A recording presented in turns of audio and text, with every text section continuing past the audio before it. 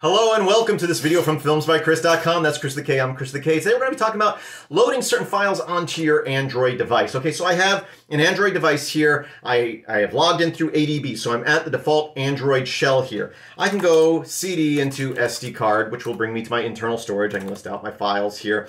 If I want to, let's say, create a shell script, or maybe I want to compile a C program for my phone. Well, let's just do this. I'm going to say echo, actually no, I'm going to say cat into, I'll call it my.sh, and I'm going to say, okay, this is going to be a shell script. I'll say echo, hello, and then control D. If you don't know, cat allows you, it's like a poor man's text editor if you need to. Basically, you do cat greater than into a file, and then whatever you type will go into that file. When you're done, you hit Control D and it dumps it all into that file. So I can now cat out my.sh. You can see it's there. Let's go ahead and change mod plus X my script. There you go. I've made it executable. Let's go ahead and try running it. /my sh. Permission denied. Okay, let's go ahead and list out my.sh. Oh, it didn't get the executable flag. I just tried to give it the executable flag. Okay, maybe I need to do this. Maybe I need to, instead of plus X, some versions of change mod need to get the numeric value. So I'll just say 777. Give it all permissions, right? Now it should work. My.sh. Still, if I list it out again, my.sh, it doesn't have permissions. You can't make files on your internal storage, on your SD card storage, your data storage, executable.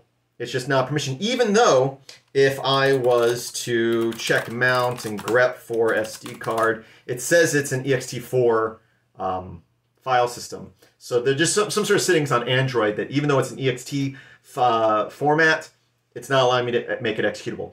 That's okay, because there is a place on your system where you can put files and give them proper Linux permissions.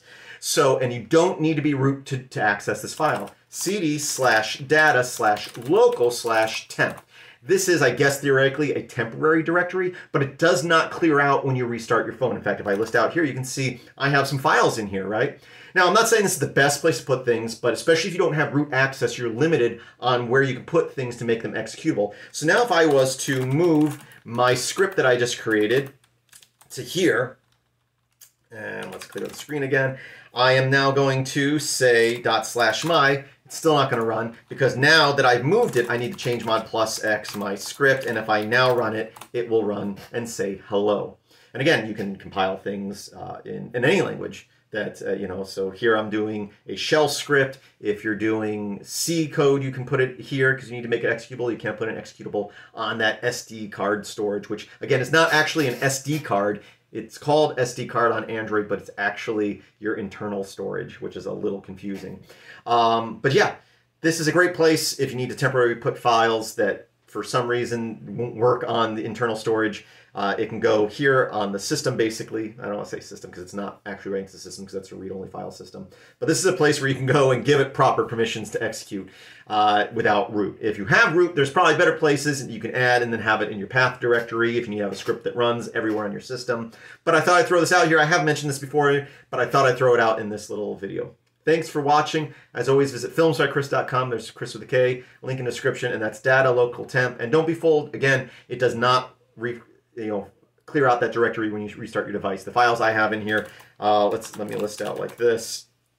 Yeah, I have files in there that are a year and a half old. Okay, so they've been in there for a while. Thanks for watching, and as always, I hope that you have a great day.